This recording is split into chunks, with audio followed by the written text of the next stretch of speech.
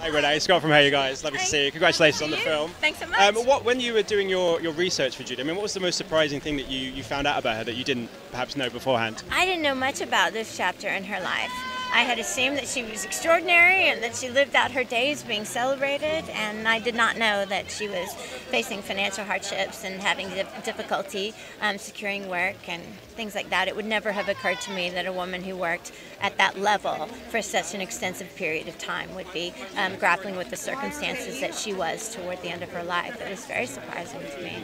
So, what was the biggest challenge for you playing this role? Was it the singing aspects? Was it kind of, I don't know, the part where she's a little bit older? Or was there a specific thing that you thought was the biggest challenge? It's so hard to say. I don't know if I can dissect it that way, because it just felt like this series of experiments where we sort of, with the different departments, we were all just trying things every day. And we just kept trying things until there was a movie, you know, until we felt like we were getting something that felt appropriate, you know. So, and it was all joyful. Every bit of it was joyful, you know, even the bits that took a little time. What did you do to get into character before going on set?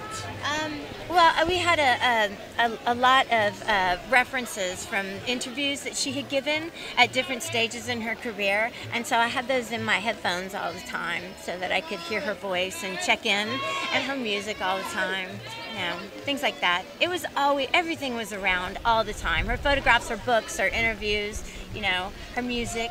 It was going all the time. It felt very much alive in the space when we were celebrating her making this film, you know. What was it like singing the songs? It was really cool. It was really cool. And I had a lot of help. I had the best team of like a bunch of guys there every day who were saying, yes you can, just do it. It was wonderful, wonderful. And to play Judy Garland, what an honour, what a role. Yeah, it really was. It didn't feel like a role. It didn't feel like we were making a movie. It just felt like this sort of active expression of adoration and affection for her and appreciation. It felt like just this celebration that went on. And, you know, I don't know. It was wonderful. That's all I can say. You're also a star. Who would play you in the film about your life? Oh, nobody. Nobody? No, they're not going to make a film about me. Oh, I don't know. Oh, I know. All the Not true. And are your red Louboutins the red soul and not movies? Ladies and gentlemen, you're watching Hey You Guys! Hey You Guys, huh? Hey You Guys. Is that from the Goonies? It is indeed, yes. Nice. Hey!